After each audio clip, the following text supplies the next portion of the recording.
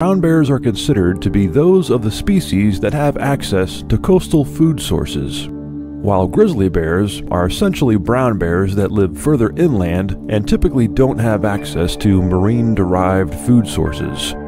The Kodiak bear is a coastal brown bear which lives on the Kodiak Island archipelago and has been isolated for 12,000 years from the brown bears of the mainland of Alaska. They have a slightly larger bone structure and hold the unique title of being the biggest bear in the world, with the largest one on record being close to 1,700 pounds. Now, the polar bear does get bigger than the Kodiak brown bear. However, the polar bear is classified as a marine mammal.